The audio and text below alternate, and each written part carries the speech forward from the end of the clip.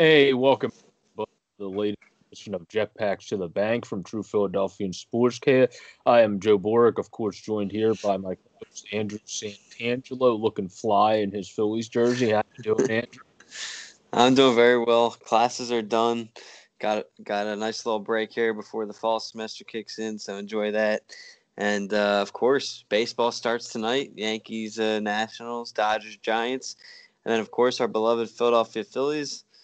A little over 24 hours away still, but we are a day away nonetheless. And I'm excited to watch Aaron Nola kick off the season tomorrow night and what should be a series win. But who knows? Because the Marlins always like to beat us. That's a that's a that's a very solid point, but hopefully we prevail and our better team prevails and we don't have what happened last year happen. But yeah, you pointed out with not the Marlins, with the Nationals starting the season off tonight, they are unfortunately not going to have Juan Soto, who tested positive today. And from an article I read earlier, it said in order to come back, somebody must test negative twice in at least 24 hours, show no symptoms for 72 hours, and receive approval from team doctors. That's apparently what the one article. So he's going to be out for at least, I would Yeah, say, this entire series and maybe probably part of the next series. he'll be out for probably about a week, and Yeah, this is where it becomes interesting. Yeah, the Phillies play the Nationals on Monday night, I believe. You had obviously him go back with his team. They played Baltimore Tuesday. He's been practicing with the team, and it took him 48 hours to get this test. So I already have a couple questions. First off, they're supposed to get their test results back pretty quickly, but instead it took his 48 hours. So I'm a little confused on why it took so long. And now you have him still with all those guys, and who knows um, who he interacted with on the team. Who knows who else has it? And hopefully nobody on the Phillies has it because we just played them. So I mhm. am concerned, and this is why it's going to be tough to get it done without being in a bubble because these guys are going to be traveling. You're going to get it. He's not going to be the only one. I honestly wouldn't be surprised to have one close to one a day almost, honestly, with the way they're going to be traveling every day and stuff. So this is only the beginning for it. Hopefully they find a way to get this thing situated because, I mean, again, who knows who else on the Nationals have it, and then they're about to play a 3-game series, with, if not 4. I don't know if they have I tomorrow did off, read those since we but started camp because Steele asked me to look it up for him. The percentile of positive tests now probably went up a little bit because Hunter Dozier and Soto tested positive, but was under 2% amongst like the thousands of tests given recently. So that seemed decent, but also we're not traveling right now. Really, we're doing camps and all that. So your point of traveling is the biggest point because once you start really doing that, that's what's going to remain to be seen. Because yes, they're traveling in Korea, but in Korea, I don't know if everybody knows. I think they have 10 teams.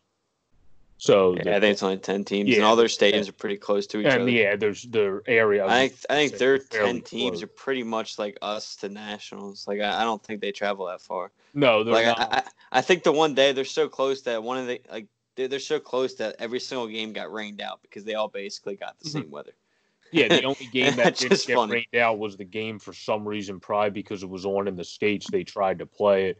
Um, they played the first couple innings of the game that was on in the Yeah. States, and then they couldn't get it in because it was pouring too much.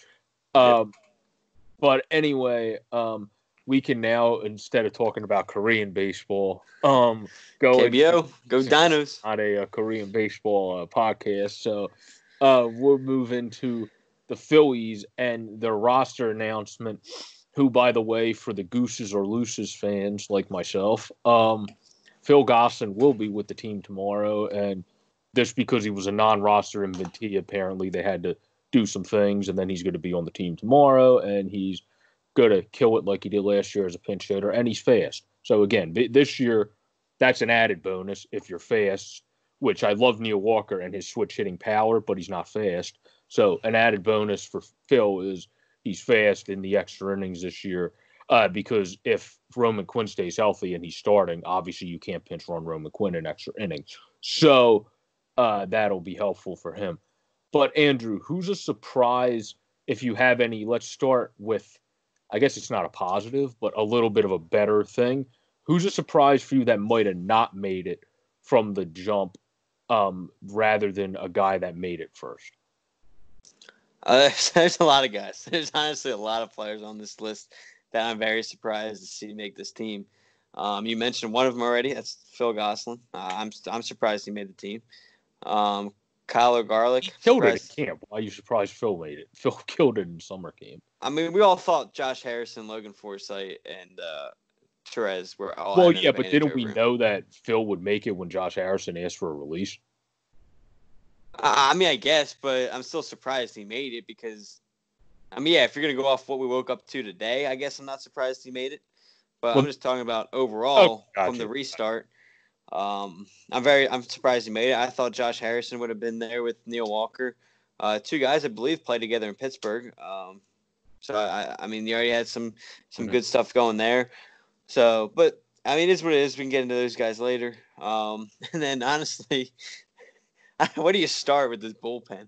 I mean, oh yeah, because at least Austin has power. Like at least he's a guy that might do well. I know Alex Carr tweeted about him. He has some pop. He was just buried in the Dodgers system. But yeah, bullpen. I don't know these guys, so I got nothing against them. But your bullpen is Austin Davis. Austin Davis, I'm surprised he made it. Trevor Kelly, I'm surprised he made it. Cole Irvin, surprised he made it. Ramin Rosso, surprised he made it. I'm not surprised he made it. He's a guy that, remember Shane talked about it on our other podcast. He has been owning it all of camp and has nasty stuff. Again, if you wake up today, maybe. But when you're saying he beat out guys like Drew Storen, Bud Norris. Well, Drew Storen was released a while ago, though. Yeah, but he came back like. Okay, so I guess we're taking two different approaches to this. It seems like you're taking it by what you woke up to today. I've taken it by what we started with in camp. Well, I understand that, but even going from that, Bud Norris pitched like crap. Ramon Russo pitched well. Robert Stock has great pitches, but has no control.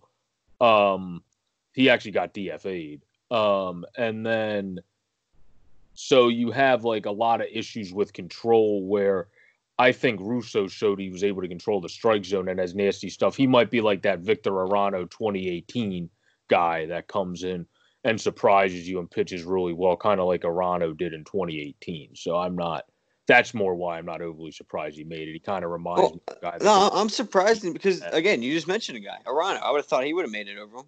I would have thought Francisco Liriano would have made it over him. Yeah, it's also I would have thought Robert Stock made it over him.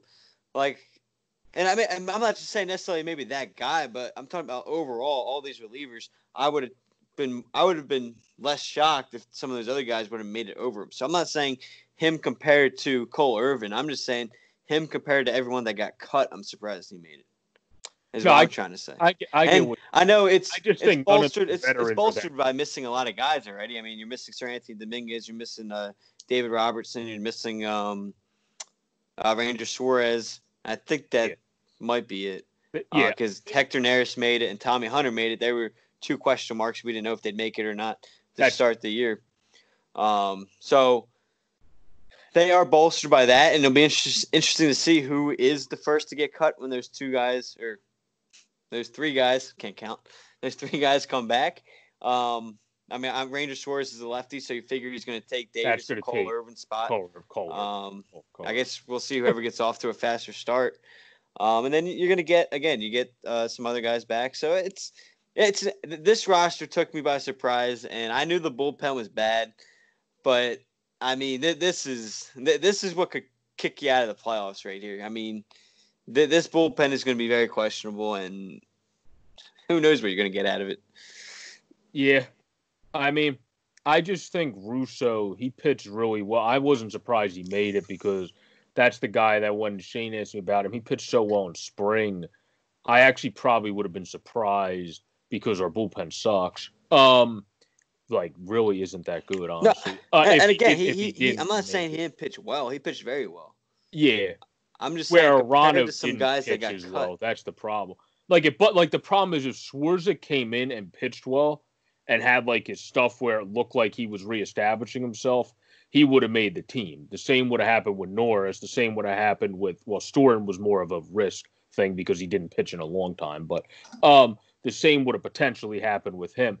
They just came in and showed they don't have much left in the tank. So then it kind of became the case of, they kind of talked about on the telecast, they're probably just going to go with the young guys and hope the young guns or the guys that don't have the bullets like Reggie McClan, who has great stuff, are able to like find the strike zone with Brian Price and Joe Girardi and our bullpen coaches because they have great stuff and be able to figure it out there. Now, in terms of lefties, how you brought up Ranger Suarez, he's a guy that I think is going to be huge again this year in our bullpen because he can go a couple innings for you as well as a lefty.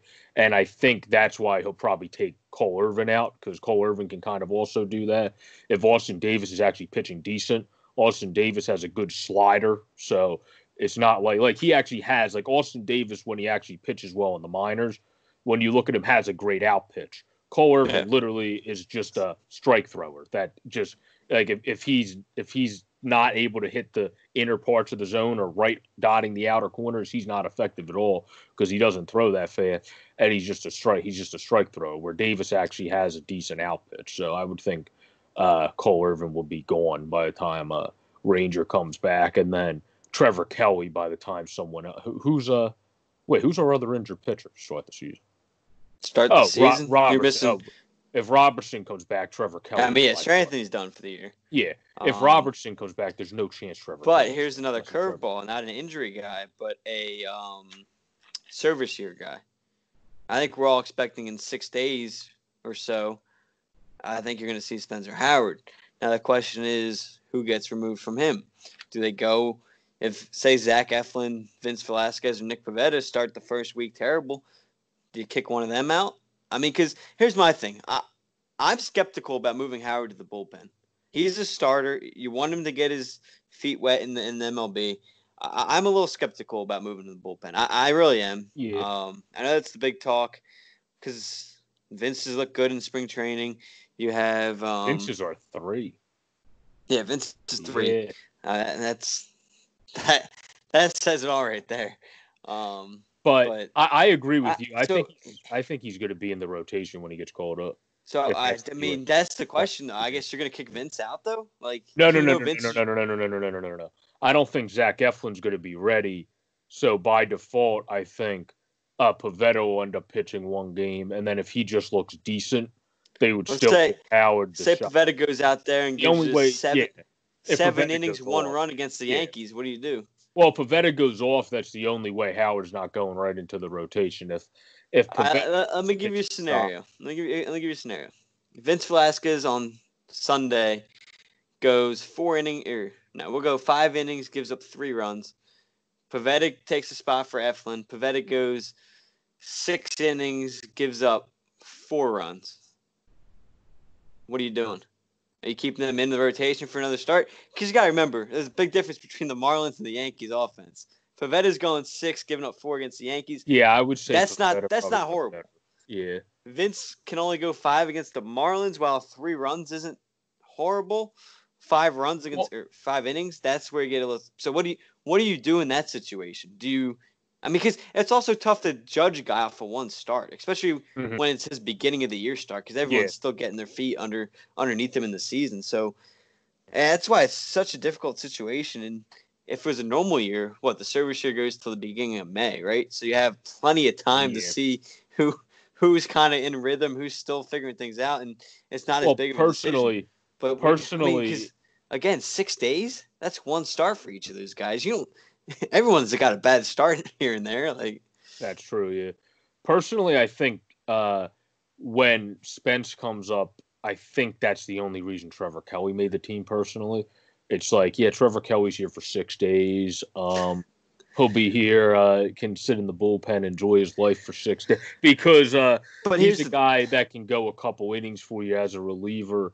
And if you move Pivetta, I don't think Spence will go to the bullpen, like I said, but if you move Pivetta or Vince, your likelihood is that you would hope, because as starters, both, especially Pivetta when he's on, has been able to go deep into games and still have velo.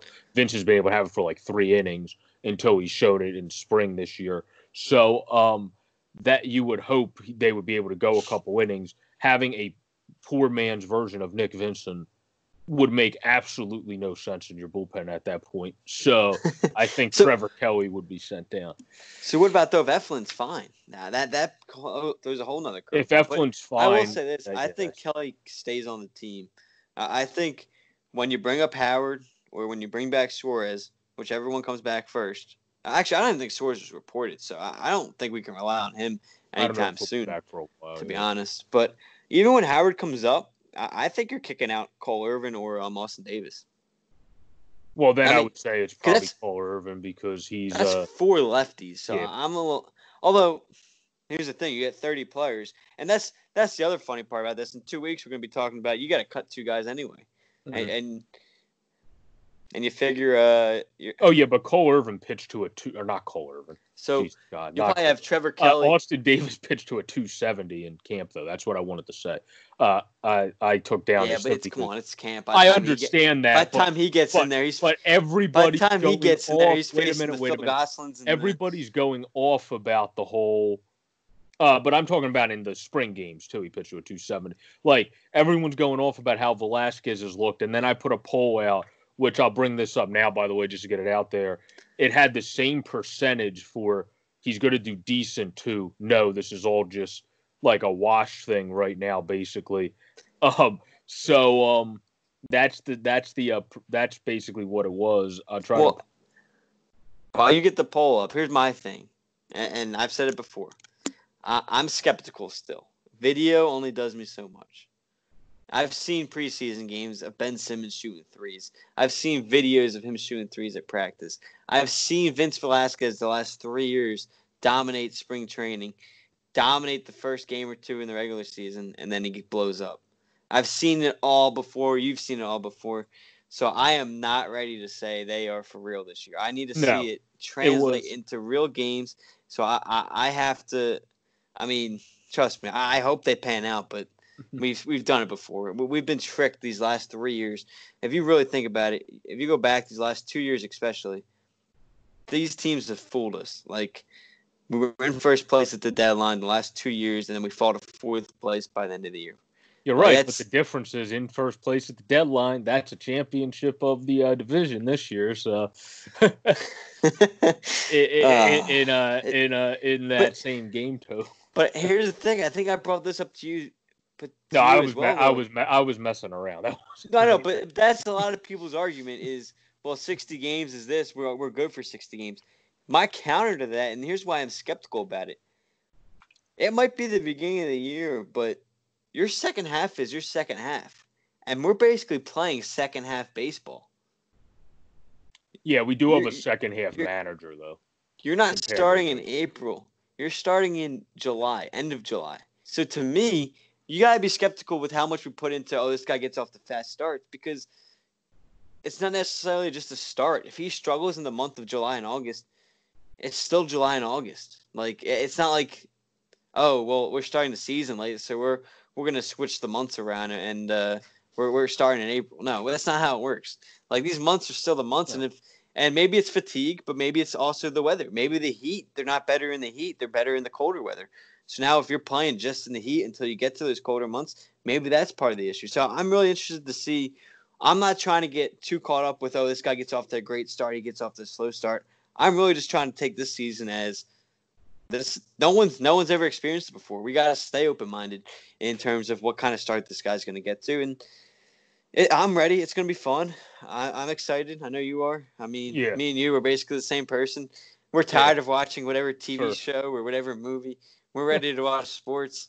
I can guarantee you I will be doing nothing else this weekend except having MLB TV up. And I'll have the Union on Saturday night as well in their first game around the 16. So it's going to be fun. Yeah. But it was no, sir, at 43%, or he's going to be decent at 43% for Vinny. And the question was, do you buy the hype? So who thinks it's the real deal this year? Is Velasquez going to take off for the Phillies in 2020? That was the question. To answer the question, I'd have to go no, sir, because I'm not buying the hype.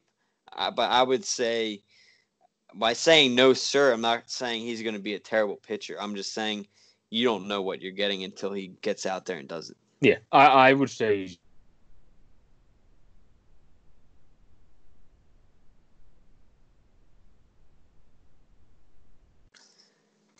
like Biscuit kind of was saying on our other podcast, Vinny Velo, if he can kind of get it going, maybe with Girardi and Brian Price, he'll be able to kind of establish himself as a 5 1/3 to 6 innings pitched per start guy, which will be good enough if you only give up 2 to 3 runs, or against good lineups like the Yankees, 4 runs per start, but pitch really well and strike out a bunch of guys and look good and make Aaron Judge look like an idiot.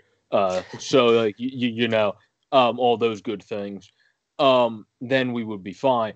But if he comes into the bullpen and looks really good, that's where I think he could flourish. But I also am still pulling for him a bit as a starter, like Biscuit is, because obviously all pitchers want to be starters. Hey, they're on our team. I'm pulling for everybody. So, but I think he might do best as a bullpen guy and could even become a back half guy at a certain point because of his ability to throw that cutter now, especially too. Adding that makes me even think better of him as a reliever down the line if he doesn't pan as a starter. Getting that in on lefties and doing all that good stuff in the bullpen, that makes me more confident in him as a reliever if it doesn't pan out in the rotation.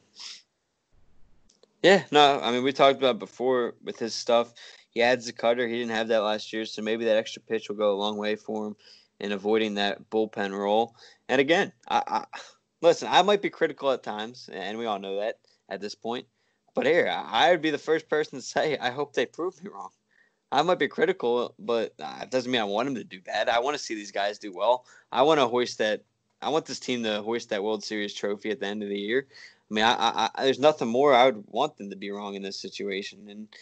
And again, I hope I am wrong in the sense of where I think this team's going to go. I don't think we've said what we thought before, so I'll throw out my prediction here.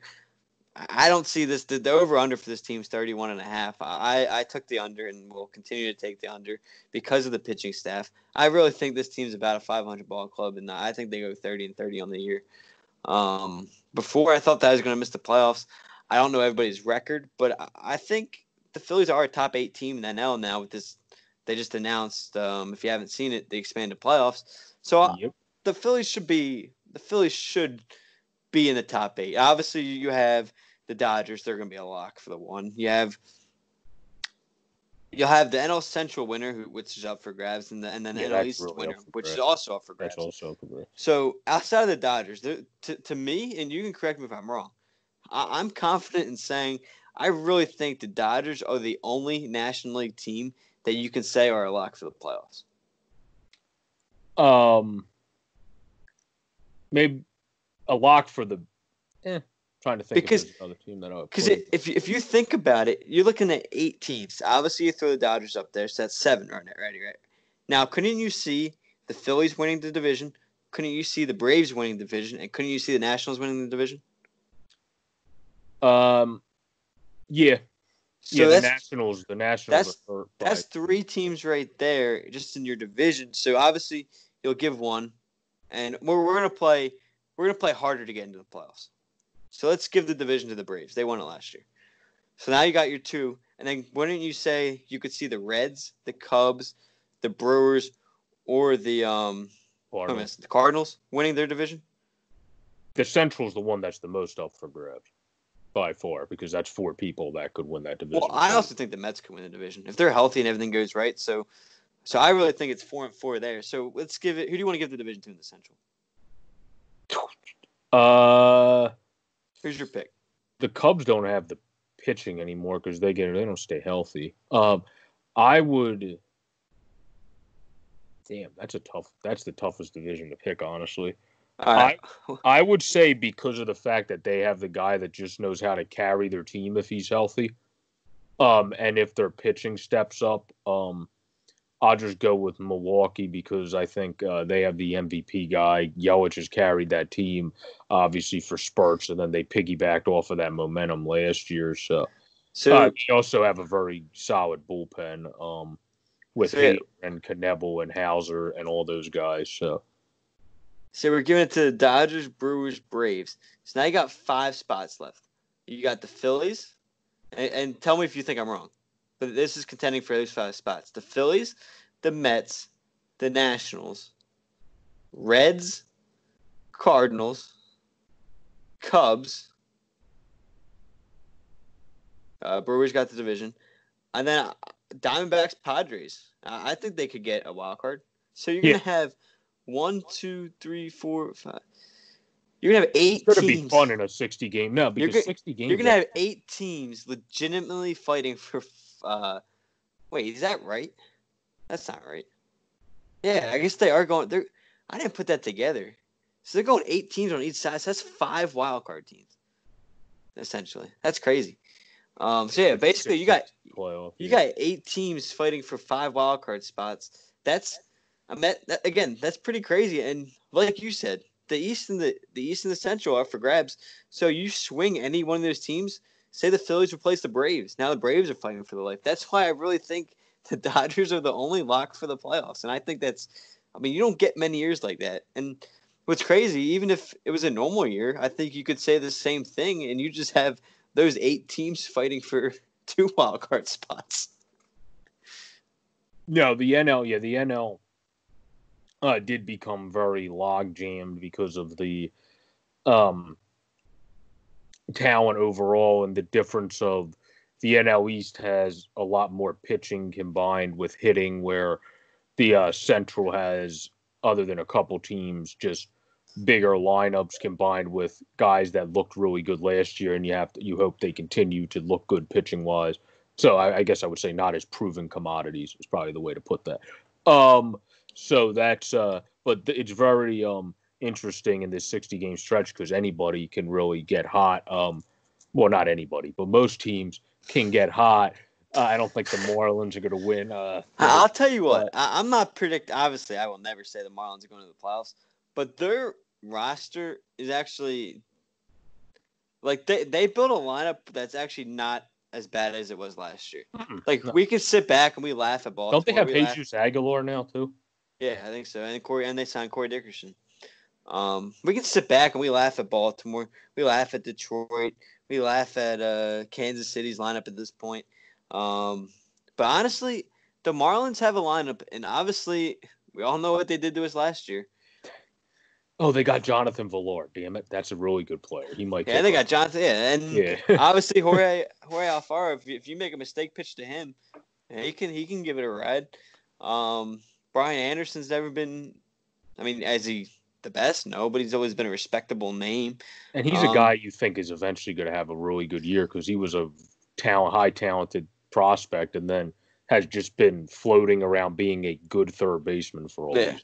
So again, I don't think this team gets anywhere near the playoffs. What I'm trying to say though is that you can't sit back and take them as lightly as we could. Well, Phillies could have, but Phillies definitely can. Yeah. As much as some teams could have these past few years, because I think again, not a good lineup, but it's a lineup that you have to show somewhat respect to. It's not like when we go up against Baltimore, it's like, okay, we should get 3 games out of here, if not minimum 2. Like this Marlins team, and I don't remember what they all got in the staff. I know their opening day starter in Sandy Alcantara. He's not a bad pitcher. So I know that. I think they also have Caleb Smith. He's not a terrible pitcher either. No, he's pretty good. So honestly, they again not saying anywhere near playoffs, but it's a team you got to show some respect to that I think can get a little close to 20 to 22 wins. Maybe. I don't know. I forget what their exact over-under is. But, we make jokes. Again, Baltimore, are they even going to hit 20 wins? Are they even, people are making jokes. People are making jokes. What's going to happen? More Pete Alonso home runs or more Baltimore wins? You can't do that with this Miami team, I think. No. Miami at least has other guys. The only guy that, because now that Mancini's out, unfortunately, recovering from his own battle with cancer. Austin Hayes is a guy that hit really well as a prospect outfielder when he coming up in his mid-20s at the age of 25, and he's a good contact bat-to-ball hitter, fielder, but you're not going to a ball yard. Well, no one's going to a ball yard this year, but if you were, you're not going to watch and you're not putting on your TV to watch Austin Hayes per se. But he's a good little player on Baltimore, and also a little player that's probably not a bad guy to pick up potentially for your fantasy team, since he can hit above 270 and be one of those guys that actually drives people in if anyone gets on damn bases in front of him.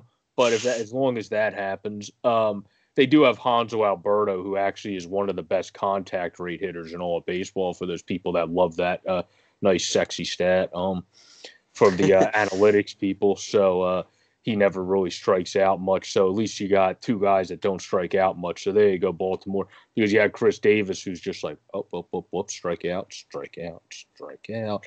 So, got Chris Davis, who's probably going to go for a lot of strikeouts, which is unfortunate because I saw that guy going to Baltimore with the LaSalle father-son stuff in his peak, and watching him when he had that sweet swing, crushing baseballs was some sight to see. And I don't know what the hell happened to him and how he plateaued and fell off a cliff then so quickly. Hopefully, maybe since he got out of that slump, and then he was in so much of a slump last year, he's also obviously going to hit 160 because of how much of a slump he started with the season.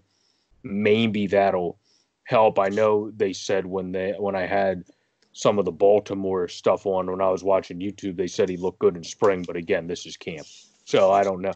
Like this is, you gotta be careful with that. Yeah, I don't know how he's gonna look when all these great pitchers come in against us, and not just some of these other pitchers of people's team.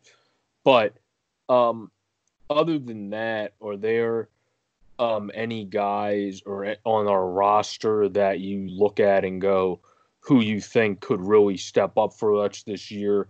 And then after that, we'll move on to who we think will be our easiest opponents battling against our locales, our own division, and then the counter division in the area, the ALE. But who do you think is a guy on our roster that everyone's not looking at that might step up? I think a big piece here. Everyone loves to talk about JT. Everyone loves to talk about Bryce. Everyone mentions You could say Andrew Knapp for a second. Andrew Knapp. Yeah, that's my feelings on Andrew Knapp. No, because you said everybody likes to talk about JT, so I thought you were about to say Andrew Knapp. No, I'm sorry. That's why I was surprised. That's why I'm sorry. I didn't mean to cut you off. I was just shocked for a second. I thought you were about to say. Everybody loves to talk about Hoskins' first half compared to his second half. Everyone loves to talk about Gregorius and bringing him in and everything. Here's a big position, and I think this position can go a long way to determine this team's success. And I not that I don't like to pick two names here, but I have to pick two names because we don't know who's going to get the job. It might be a platoon. It might be whoever's on the hotter streak. We don't know what's going to happen until we see what happens when that lineup's released tomorrow. And I think you probably know where I'm going with this. But I think a big spot here, which can define some of your offensive success, is going to be the duo in center field in Adam Hazley and Roman Quinn. I really think we all know what Hazley did when he came up last year. And fantastic defender. Took a little bit to get going hitting-wise, but everybody does when you come up, and we all were fine with him by season's end. Roman Quinn has potential for days. We all know he's got talent. The question is, how long does he stay healthy for? And he's already testing. They both have a lot of potential, and the good thing is they're easy to platoon. One's left-handed, one's I think Quinn's switching again, right? He's switching full time. So he's got the edge. Yeah, so one that's easy for platooning. But my other thing is, well, Quinn's already testing his luck, so we'll see how long he lasts. I mean, he got hit by like 4 pitches, I feel like, in the 2-3 exhibition games he played. The amount of times I look at my phone and be like a notification from one of the beat reporters. He also got hit by the throw over. Yeah, it was Roman Quinn hit by pitch, stays in the game. Roman Quinn hit by the pickoff attempt, stays in game after staying down for a little bit. I'm like, man, they're already testing his limit. But I love Roman Quinn, you know that. Nothing against Hazley. I think he's a great player. But if I'm Joe Girardi, tomorrow night I'm giving the start to Roman Quinn. I really think his speed can go a long way. The amount of range he can play in the defense when you have Obviously, we have Harper, but you got who knows where you're going to get McCutchen speed-wise coming off the ACL. So I like the little quicker Quinn there, help cover ground in that sense. And here's my thing, and I'm interested in what your thoughts on this take might be. And I know it's not going to happen. I already know who the leadoff hitter is tomorrow night, or we're expecting it to be McCutchen. Mm-hmm. But if I was Joe Girardi making this lineup, I would really consider, if not do it, I think I would do it, at least for the first game or two, is put Roman Quinn at leadoff and Andrew McCutchen at 2. You could even put Hazley at leadoff. He's a guy that's a contact guy if he gets in the lineup. See, to me, Hazley isn't that much different than McCutchen in that sense. But my thing but he's faster at this point of his career to table. He is, but he's not. The reason why I would go Quinn is because Quinn, if he gets on, there's a good chance he's stealing second. He's almost like a Billy Hamilton. He gets on, he's on second. Now you got McCutchen to drive him in, or at least get him over. And get him over to third, then at that point, 1 out, and then you have Harper get the sac fly rather than, obviously, McCutchen's a good player, but who knows what McCutchen does. Mm-hmm. And then Quinn comes up. If he gets on, you're not going to just get a sac fly. I think, and here's the counter, and it sounds funny because you throw him at 1, but I think he's got 2 options. Maybe 3. I could see him at a 2 spot. I'd be fine with him in the 2 hole. Go McCutchen, Quinn, I guess. But I really think it's going to be he either bats leadoff or he bats 9th, and you use that speed to turn over. Yeah, turn it over. Especially with the DH now, it's not like, you're sacrificing the pitcher hitting 8th. So now you put Quinn at 9, have him turn over to the leadoff spot, where essentially you're getting the same thing, and Quinn to McCutchen to Harper, just at a later stage. But so I'm interested to see what they do with the lineup. If it was me, personally, I'll say it real quick. I think I go Quinn, McCutchen, Harper, Hoskins, Real Muto, Gregorius. I go Gregorius, Bruce. No, I'm going to see. Bruce is an 8 hitter, though. I was going to say split up the lefties there and go Gregorius, Segura, Bruce.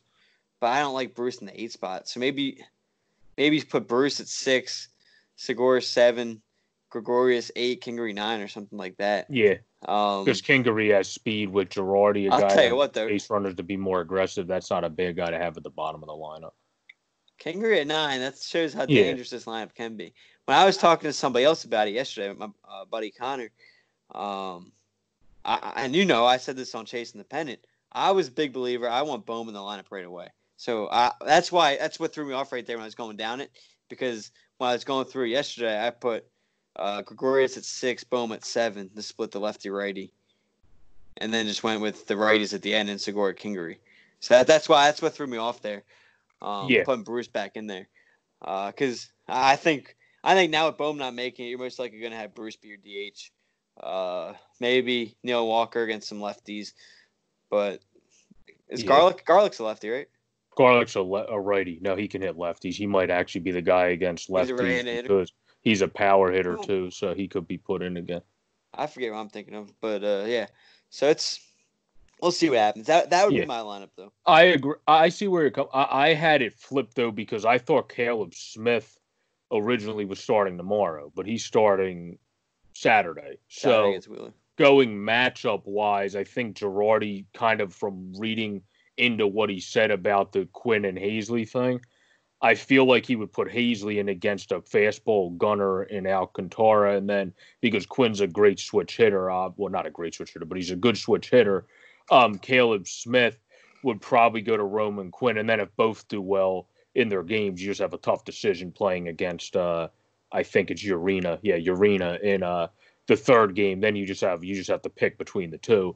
I just feel like, since it seems like maybe I'm reading into it too much, but from his quotes, it seemed like they were going to go matchup based with it, that the matchup based would go Hazley against Alcantara and then Quinn against Caleb Smith, because I don't think Hazley matches up that great against Smith. So I would put Quinn in against him and then put Hazley in the first game if you want to actually get them both in the first couple games because it doesn't make sense to put Hazley in the second game with that matchup.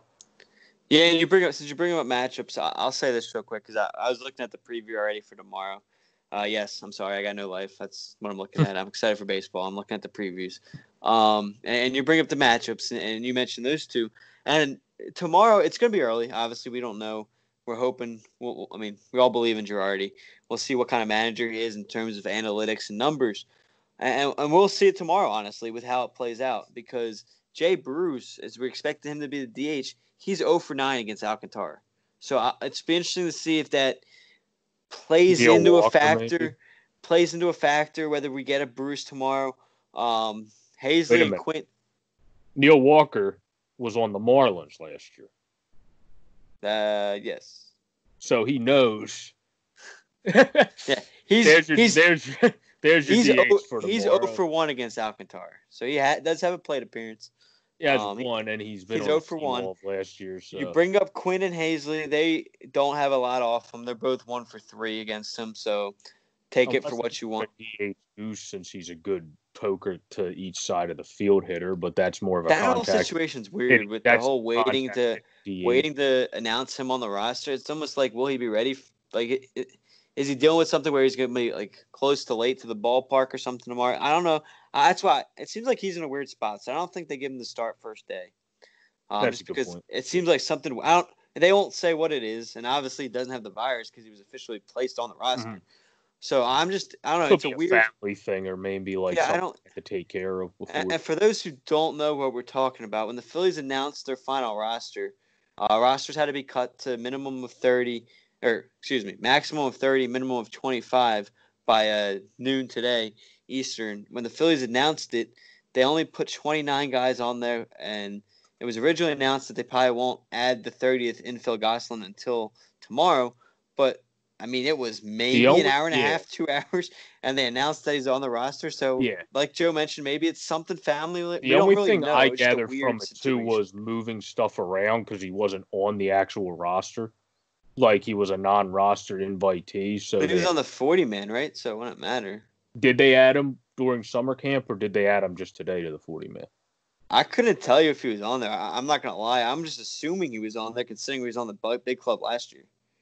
Because he came back as a non-roster invitee from what I read from Todd Zalecki's article earlier. That's why he wouldn't have had to be on the 40-man as a non-roster invitee. That's what I get. Well, you could be right. I will say I don't know.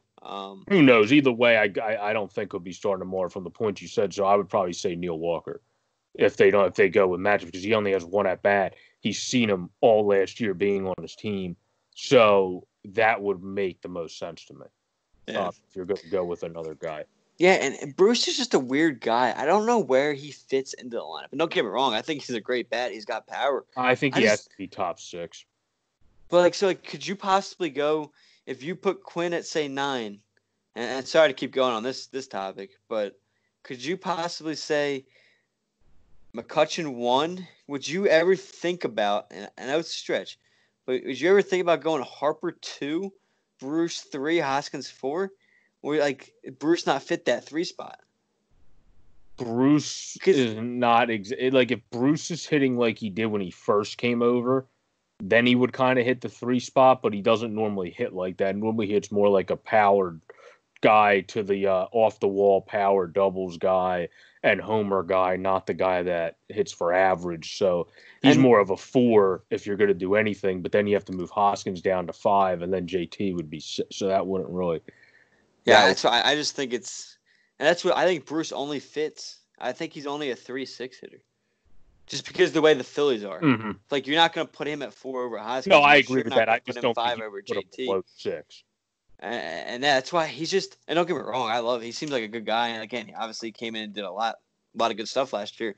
I'm just curious where. And I'm trying to remember where he hit in the lineup last year. I really don't remember. Normally he hit in the upper tier because we had injuries in our outfield because he came when Kutch. Oh, yeah, he came like a day or two after Kutch. So yeah, normally he hit in the middle tier of our lineup. Okay, so it's gonna be. I don't think he's going to hit below 6 because he's not a below the 6 spot hitter. But I think we have a chance. because of our lineup to, I don't know how much, but go over a 31 wins if that was the over-under. The over-under is 31.5. Okay, well, fine. We can get 32 wins. What did you say on chasing the pennant? I said we might get more than that, so I think we could definitely get 32 wins because I said we could potentially. I think I said what 34. So, and I said that could potentially win the division because you're going to have the battles this year. You're going to have guys that could get nicked up quicker because we came back so quick. There might be those ticky-tacky arm injuries that put a pitcher out for one start, and then you get a random guy to face you. So but I think we have a chance this year in this rush of a season because I think our lineup might be able to carry us, and I think Spencer Howard's going to pitch really well. I think he's an X factor when he comes up. So is Boom. I think he's going to play very well as a youngster. So the two young X factors are going to bring that win total, or as Brian Kenny would say, our overall team war up. So I guess when Bohm does come up, I guess you have two legitimate left-handed hitters, and then depending on Quinn or Hazley, right? Because you just have Harper and Didi, and then Hazley when he plays, and then Quinn against a righty, but he's a switch. So right? I don't think I'm missing anyone. No. That's and I don't take too much into it. I just like noting how many left-handed hitters you have. So I always look at that. Because Walker's also switch, so he ain't just a lefty. So yeah.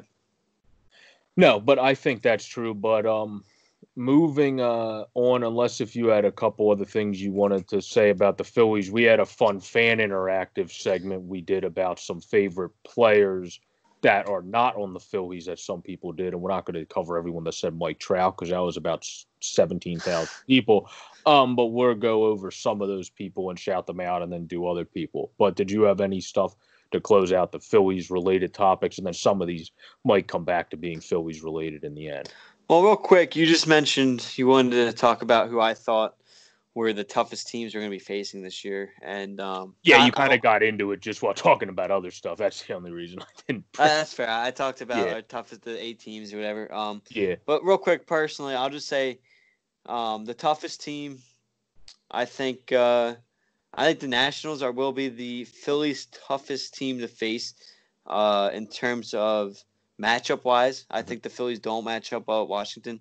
And I said this before, and maybe I'm being optimistic, obviously, but biased to my team. But I don't think I am. I really think the Phillies at their best can match up with anybody offensively outside the Dodgers. Obviously, the Dodgers are just on another tier. Dodgers are just on another tier. But I really think you put the Phillies lineup against most of the other teams, they can match up really well. So the reason why, that's why I don't think the Braves pitching is worlds above us. No. I mean, it's a little better, but it's not worlds above us. And that's why I give the Nationals out. Yeah, so they're already struggling in that sense. That's why I give the Nationals our toughest matchup to face in the division because they have Scherzer, Strasburg, Corbin. I'm blanking on who they're filling out because Ross is out now because he's not playing with the virus. Or not that he hasn't, but he's just playing safe. Isn't Austin Voth or Voth one of their pitchers? He might be. I forget because they also lost Tanner Roark to the Blue Jays. Blue Jays, yeah, he went to the Blue Jays. So, but again, they have that, and then they match up well in the bullpen too. Sean Doolittle, I feel like the Phillies never hit. I feel like he always just comes in. Like I feel like when Sean Doolittle comes in, they still have Sanchez. Just expect a 0 from the Phillies. Yeah. Like when Doolittle comes in. Mm-hmm. So that's why I picked the Nationals. I think Braves are better on paper, but Nationals matchup wise are our toughest. And then I agree with you on that because Austin Voth and Anibal Sanchez were the other two, by the way. Okay. Yeah. And everyone calls me crazy, but Yankees, I think, are overrated. So I really think, again, our toughest matchup because of the teams, and I'm not even a Rays fan, but I talk bad on the Rays as well, but our toughest matchup in the AL East will be the Tampa Bay Rays in the sense of their pitching. They have Blake Snell, Charlie Morton. Who's the third guy that's really good? Glasnow. Yeah, Glasnow. Yeah. And then was it Ryan Weiss? I forget, Yabik or something like that. Yeah, Yarborough. Yeah, he's Ryan. not a bad pitcher either. He's a solid 4 or 5 And like option. I said, watch So out for that guy Beeks because they never used him to his full effect yet. He might get used more this year. So. that too. So again, just because of those, and that's why I fear a pitching game. I really think the Phillies Yeah. can go toe to toe offensively with most teams. But if you get into a lock of a 0-0 or a 3-3 game and you're turning it to the pen, or like even deeper, if you're say it's game 3 or 4 in a 7-game series, we're looking at who's our 3 starter, Joe? Well, right now it's Vinny. Vinny. And if you're talking about playoffs, Vinny's going up against a Patrick Corbin or I mean, I know it's a long shot, but a Phillies Rays rematch, you're going up against a Glasnow or a Morton or a Snell, depending on which Snell shows up. I mean, obviously, we all know who we're picking in that sense. So that's why I think matchup-wise, the Phillies would really struggle against those teams. No, I completely agree, and you made that fairly easy to move to the next topic because you took the two teams that I also looking at because we don't match up well pitching-wise, and the Mets don't have as good a pitching, losing Noah Syndergaard. That very detrimentally hurts them.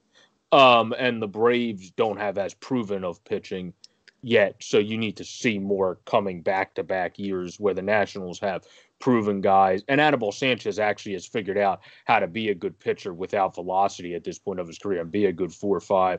Austin Voth is just a solid depth pitcher but he could probably be a fifth pitcher for the time being for it. So I completely agree with that. And the Rays pitching doesn't stack. The Rays lineup, we have a better lineup, but the Rays pitching doesn't stack up against or stacks up better against us, I meant to say. But unless if we had anything else on that, we have, like I said, a million. So a lot of people submitted the same people, so at least we got it from that. And we'll go through as many as possible, and whoever we don't get to, we'll get to in future podcasts because, again, when we get to these final segments, we're usually running close on time, and we don't want to go too long. So we'll make sure we get to everyone else in the next, and we'll keep going from there.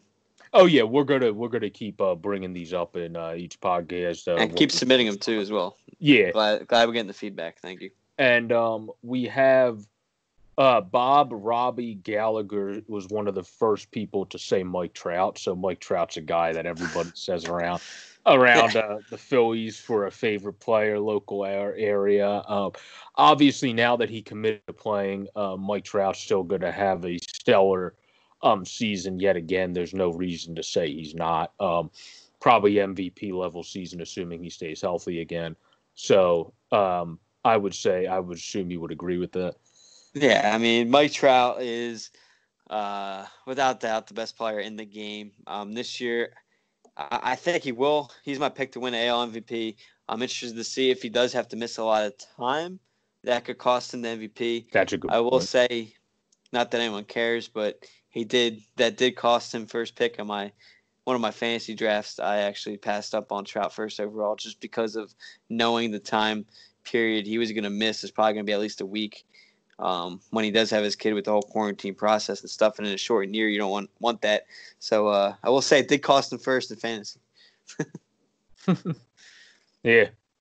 No, yeah, it's definitely, it happens. But there's a guy that was surprising, one of the surprise names that popped up. He did fairly decent last year. He had 63 RBI, 23 homers, still continues to hit the homers and ribbies. Was Kyle Seager of the Seattle Mariners. Wow.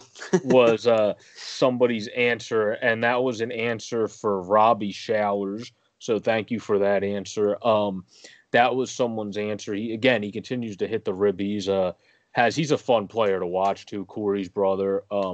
Always was pretty good players. Just unfortunately, they were never able to get a good team out there during his prime, and that's just the way that it was. But he's still a solid player, fun to watch. I actually kind of hope he gets traded at some time for the sake of his career so he can go somewhere and be that solid DH or good fielding third or first baseman on a team that's actually competing. Because, again, RBI potential and power is all people care about in today's game anyway. Like Shane always says, no one really looks at the batting average as much anymore. So, yeah, no, I agree. And that's actually a fun That's a good pool. I like that pool. That's a good player that not a lot of people think of. Um, you mentioned it. I mean, I've always been a fan of his as well. He's one of the West Coast guys you like watching after the Phillies get done. And if he could ever get to a good team, and he's able to hit 23 bombs in I believe Seattle's a more pitcher's park, right? Yeah. So he's able to hit 23 Yeah. bombs in a pitcher's park with 63 RBIs, with driving in a bad team. I mean, obviously we know J.P. Crawford because he's there, and then Malik Smith. Outside of that, there's not too many other household names on that roster. So if you throw him in the middle of, say, whatever contending team you want to throw in, and like you said, I think this year you're going to get the teams that will be high on Seager. I think will be a lot of NL teams come to DH time, because the AL's probably already got their DH fulfilled unless someone's struggling or hurt. So I think Kyle Seager could be on the move maybe to an NL team, and I don't know. I mean, you throw him in a lineup of the Cubs or the Reds, the Brewers. I mean, that's a destination I could actually see him. In Milwaukee. Now that I say the Brewers, That's a good point. I mean, I don't know who's supposed to DH with them, but they lost Eric Thames to the Nationals. He would have been a solid DH option. Maybe They lose Travis Shaw to Blue Jays, I believe. Yeah, I guess Braun would be the head. Well, I don't know what their first base or outfield options are. I forget. Didn't they add Garcia? Didn't they add that guy? I could be thinking of it. I thought they might have. So I could see Seager in a Milwaukee uniform. Imagine him being able to drive in Yelich and all those guys, a contending team. He could get up there. I mean, obviously not this year, but in a full year, probably closer to 90 RBIs on a real roster. And no, that's a fantastic pool. I really like that. Yeah. No, another fun pool that somebody had was Nick Markakis, which obviously is a player that's done good throughout the Philly killer, his career. But he's a guy that I liked. Somebody said that because he's not a guy that everybody would think of and everybody would go for, and that was Alex Conaway that said that. And he's a player that, again, because I know I am not a closet Orioles fan. We just had trips that we went to Baltimore in high school, but I saw him in Baltimore too when he was still hitting his like 300 batting average days, and then he went to the Braves and continued to hit really well. Now this year, there's no predictions for Nick Markakis because Nick Markakis decided to opt out of the season. But the guy's had a great career. He hit 285 last year. If that ends up being his final season, he had a 356 on base. It's a good final season to go out on. Personally, I think he will probably come back next year, but if he does, he'll probably continue to hit pretty well. That guy just knows how to hit. Yeah, no, before we went to the Braves, I always liked Markakis. He's a guy that plays the game right, could do both things, offensively and defensively. He was always well respected, always heard great veteran leadership stuff about him, and that's another very solid pool. I never lost respect for him, but I couldn't cheer for him or like him as much because, yes, I am annoying like that, and since he's on the Braves, it does decrease his value to me a little bit. But no, it's I love that pool. That's another really good one that not an obvious answer, and I'm interested to see how much longer he has to play because he's obviously. I mean, I feel like he's been in the league forever. I couldn't give you an exact number, but I just feel like he's a guy that he just finds a way to continue to do it. And credit to him, he adjusted with the different times of the game, and that's where you really see some of these older guys not be able to adjust like that. So he's been in the league since 06. I'm surprised he's 36. I would have went a little over that, but yeah. So obviously 06, 14-year career, very good. I'm sure obviously he's skipping this year, but I'm sure he'll be back ready for 2021. But very nice pool. We also got a brotherly pool in ours. Paula Heineman Haltman, I think I said that right. I'm sorry if I did not say that right. She picked Corey Seager, who's Kyle's brother, of course, as her favorite player, not in the Phillies. Corey Seager's a player I always loved. He's a two-time Silver Slugger, Rookie of the Year, two-time All-Star. Then had, I think it was Tommy John, some arm-related. One of the few arm-related position players, yeah. Yeah, one of the but he's coming back stronger, I think. I think he's going to have a good year. Hell, he had a pretty damn good year last year. He had 19 homers and 87 RBIs. I don't think people realize actually how good of a year the kid had last year. So I think coming into this year, he's going to have a pretty damn good year for the Dodgers. And just build off of last season when he also had his like ridiculous doubles year and was hitting gap to gap ridiculously and looked his best since his All-Star days of 16-17. So I would say for Dodgers fans, which is scary because you're the Dodgers already, you're getting the old Corey Seager back. So congratulations. Yeah, and I will say this. I love Corey Seager. I really think if he finds a way to beat out the health issues, he could be he could be a top 5 shortstop in this league. I truly believe that. Him at his best, him healthy, and I've always been a fan, especially when he first came up. I remember the hype around him rookie year, and you mentioned he won Rookie of the Year.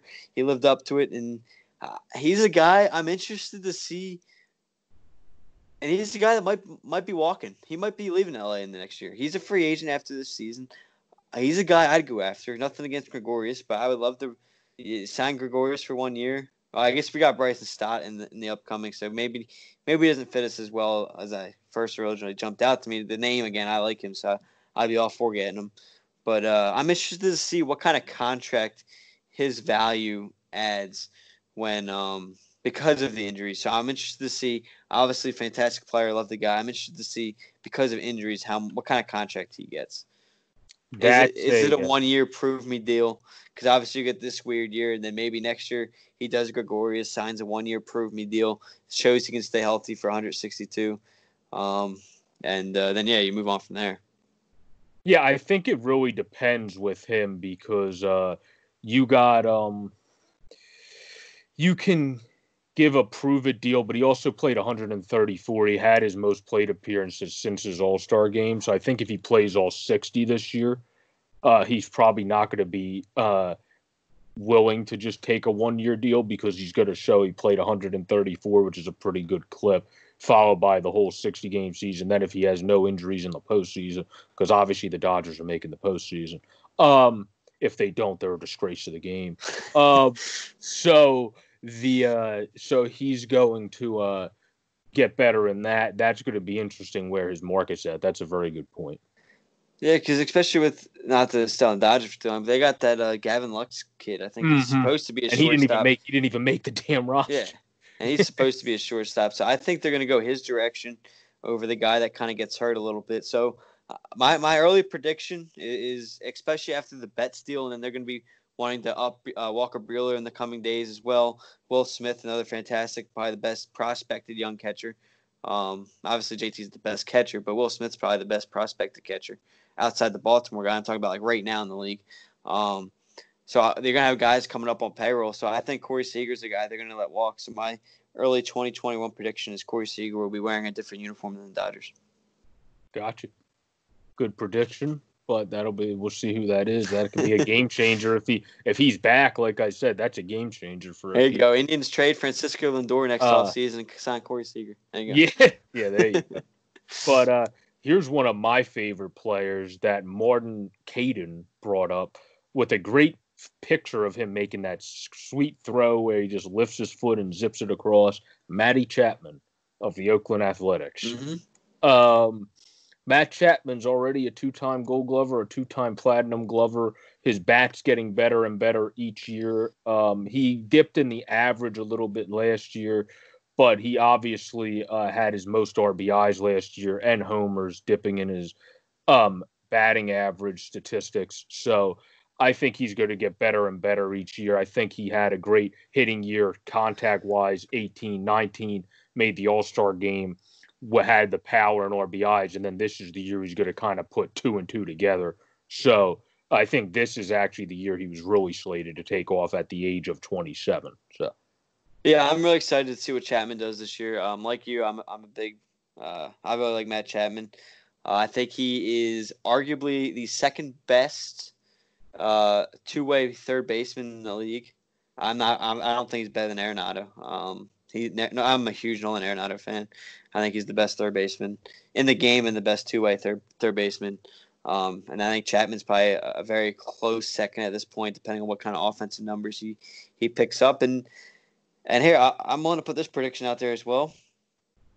I think Matt. It's funny. I like a lot of these names that are being pulled are really good. But here's my thing about Matt Chapman. You mentioned his continued development in offense. Mm-hmm. He will take it a step further this year, and I truly believe. I think he helps and leads this A's team with the other offense. He's able to drive and runs. I think he leads this A's team to the World Series. Okay, I like it. Then you have the Matt. You're gonna have to have the other Matt help him with that too. The Matt Yeah, dude. Matt. Yeah. Yeah. With What's it? Matt Matt Olson. Olson. Yeah, Yeah, Matt Matt Olson. Olson. Corner. Yeah, that's a great combination. Yeah. The A's, by the way. Anybody that has MLB The Show, play a season with the A's. Great trade value, people. 2 Mats on the corners. You're already safe there. Sean Murphy's a stud. You know, you got some good guys there. Now, somebody had a great joke guy in here. Joe Stratton, which I laughed at this when I saw it. He said Roy Hobbs. So, That's a good one. For people that don't know, Roy Hobbs is from the movie The Natural. So that's a baseball movie reference, but that was pretty funny. But another player I love that someone put in here, Robert Wright said Whit Merrifield. This is a player that still isn't talked about enough somehow. Well, it's because he's on. Sorry to cut you off. It's because he's on care. Kansas City. I mean, listen, you don't have Mike Trout talked about enough. We talked about marketing in the MLB. You expect Whit Mayfield to get marketed when he's on a 60-win ball club, if that. You're making all the right points, but the problem is he's so good. No, I agree with you. He's a guy I wish the Phillies would trade for every single trade deadline. He's a guy I wish they'd get. They bring in, and no, he's always been one of my favorites, and he knows how to do everything, and he's a great utility guy. I really wish he's a guy I would want to see play postseason baseball. I really do. Yes. Yeah. We already did. He was not a huge part of it, but I think he played. He was a cup of didn't he play a few games the year they won the World Series? I think so, but I mean, now that he really found his role, he established himself. Yeah, I need to see that too because I'm trying to picture a destination for him come the trade deadline. I'll think of a team by the show end. I don't know how many. I think we're running close. So we're running close to the hour. We're a little bit past it, but it doesn't matter with Anchor how I upload it now because it automatically. There's no worry there. But somebody else's great youngster, son of a Hall of Famer, Vlad Jr. is Jerry Schaefer's favorite player, not on the Phillies. That's a good one. Now that he's moving to DH and first base, I think that's really, they have Travis Shaw. They brought him up there. Now that I realize the dynamics of the organizational dynamics and why they brought Shaw, even though his play is decreasing a bit, I actually went, oh, that's actually really smart. So the Blue Jays, very smart now. But they were really doing some great things up there. Vlad Jr., I think that's the position to let him really get comfortable on offense because you don't want him overthinking too much. He's not the best fielder. He's probably better at first base. I think that's huge, and I think that's where he'll probably take off and flourish. Nah, I agree with you. I think that's I think that's another name that a lot of people aren't going to know, and that's a very, very good pull on that end. No. Yeah. Sorry, go ahead. I didn't mean to cut you off. No, you're good. No, you're good. Go ahead. But no, it's and that's a team if they get going. A lot of these guys click, and he's going to have to be a big part of it with the guys around him. He could do a lot for that team to help get them into the playoffs or try to get to the playoffs. No, I completely agree. He's a guy that he's going to do a lot for any team if they're going to get to the playoffs. But we're moving. Some people had weird people, I must say, in terms of how the rivalries go. One guy had a great veteran that a present Clint Copper. I don't know how to say his last name, so I'm sorry for mispronouncing that. He has a really hard last name to say. But he had Zim, who's a great veteran, been a great player for all his career, great hitter, started more as a power hitter, good third baseman until he had the shoulder issue and wasn't the best at fielding, moved over to first. Obviously a great career baseball player, also opted out of this year. But if he comes back, if he decides to play again, he'll probably just continue to do decent and do his thing. And for him, because of his back, a year off might actually be a blessing in disguise almost if he does come back. Yeah, he's a guy. I mean, a lot of respect how long he's been in the game. The true national, first ever pick by the Nationals after switching from the Expos. He's been there his whole career, and I always think about the amount of times he's killed us. I mean, I just get flashbacks when I hear his name of. It might have been Brad Lidge pitching. I can't remember, but like the walk off. I don't know if you remember it, but the walk off grand slam just replays in my head every once in a while. Like it just sits there, and he's a well-respected guy, and a lot of credit to him. In a year where people thought he was going to retire, and who knows how he's going to come back because he is getting older, he was willing to put the game aside, and do what was right, and worry about his family. And credit to him. No, I completely agree. That's a very good point. You have to worry about all that stuff before you worry about the game of baseball, obviously. But what were you saying? I was going to say, real quick, going back to Whit Mayfield to wrap it up here, the Reds. I'd love to see him on that Reds team. And I know you were going to say they got Moose at second. Well, here's what I like. Moose isn't a second baseman, though. They could move Moose somewhere. Well, okay. Well, I was going to say, you get him, put Joey Votto at DH. That way you keep his health good. Move Moose to first, Whit Mayfield at second. A team we're already high on. I would love that lineup. That would be pretty solid. That would be ridiculous. Yeah, that would be absolutely ridiculous. That wouldn't be that fair much at all. But to wrap it up, because we had a couple interesting ones that people said in Phillies groups. I wanted to bring them up because I know Bill Rose said Giancarlo Stanton. Obviously, the guy has Paul Bunyan-like power, can be a great middle piece of your lineup. The problem is he hasn't stayed healthy any of these last few seasons. Excuse me. And like Biscuit pointed out in our Chasing the Pennant podcast, he's a guy that also gets injured DH, and unfortunately, he just gets those fluky injuries you can't really explain now. So I like how dynamic he can be as a player and watching him. I hate the Yankees, but I like how fun he can be to watch. But the problem is he's never on the field much, so I don't know if that's your similar take on him. I've honestly, not just because he's on the Marlins, I've never been a big Giancarlo Stanton fan. He's never been able to stay on the field for a full year, really. He's never been a healthy guy.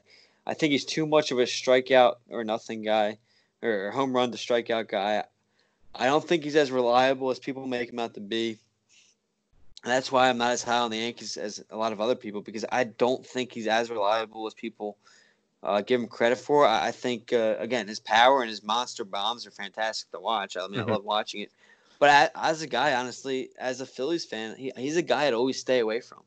Like, even on the trade rumors, like, to me, there's just plenty of better options out there. And, again, nothing against, I mean, again, the home runs he's able to hit is great, and he fits in with the Yankees, obviously the Bronx Bombers, everyone calls them, throughout their history. So he fits in well with them. But overall, he's just never been my biggest guy. No, that makes sense. No, I kind of agree with that. A guy that I think is a very dynamic, can hit the ball for more contact and power if he's able to stay on the field, that's also on the Bronx Bombers, is Gloria Ballman-Radico's favorite player, Aaron Judge. He's more of a guy that, in my opinion, when he's going strong, isn't strikeout or nothing per se. He actually can have more gaps-to-gap power and be that power hitter, where Stanton was not able to do that since kind of his heyday with the Marlins. You saw him having gaps-to-gap before his injuries really struck. But I would say Judge is a more dynamic overall player. His big issue is also just staying on the field. Yeah, I like Judge more than Stanton. It's pretty funny seeing that big, tall guy there out there doing that. You don't usually see that in baseball, so I always think that's funny. And another guy, he can hit home runs pretty good, and he's a funny guy too. Yeah. He's willing to say things and do what it takes to get his opinion across. So no, I a lot of respect to Judge, and his guy, I hope that can stay healthy and stuff, because I respect Judge. I'm not gonna sit here and say I'm a huge fan of him, but I like him overall. Yeah, I think he'll have a good year if he can stay healthy. I think Stan will have a good year if he can stay healthy, because he has power and RBI potential. He just, like you said, strikes out more. But like everyone says, no one seems to care about that anymore. So um, I as, care about it. as long as he has the home runs and RBIs, according to everyone else, they're fine. I miss the Juan Pierre days. Um, Even Jimmy Rollins. I mean, he was one of the more power hitters in a leadoff spot. But he's a guy got on stall. Yeah. I miss those days, and it's a shame to see that kind of start to leave baseball a little bit. But that's what I got. Gotcha. Yeah. To wrap it up, I figure we would go with someone that had a couple guys that I know everyone liked. James Wolfe said Ichiro and rest in peace, Tony Gwynn. Of course, Tony Gwynn is one of the best hitters of all time. And you can't say anything bad about Tony Gwynn as a hitter. If you left one over, he was going to take you yard. If you left one on the outside, he was going to poke it down the line. If you left it inside, he was going to rip it down the right field line. And the same kind of went with Ichiro, take out the home run total, but the same kind of went with Ichiro because Ichiro, like they always said, was kind of one of those guys that would annoy you because you knew when he wanted to hit a home run, he would take that bigger swing and then he would have that clutch home run. And I remember Seattle's announcer said that once when it was on MLB Network, and it's like, Ichiro just seems like whenever he has to hit a home run, he hits it, and you're like, it's just inexplicable. Those guys, two guys, magic moment players, great players, Hall of Famers. Obviously, figured that would be good guys to close out on. What do you have to say about them? Yeah, Ichiro is probably the best two-way player, best right fielder, two-way player of our lifetime. He knew how to get it done offensively and defensively. Stayed around the league a while. Obviously, a Seattle legend. And you can't say enough about that guy. Always went out there, did the work. Always hustled. Was always a fan favorite. Could hit for. Well, obviously not the strongest power hitter, but was able to steal as well. Got on base, and yeah, fantastic guy there. A lot of respect towards Ichiro.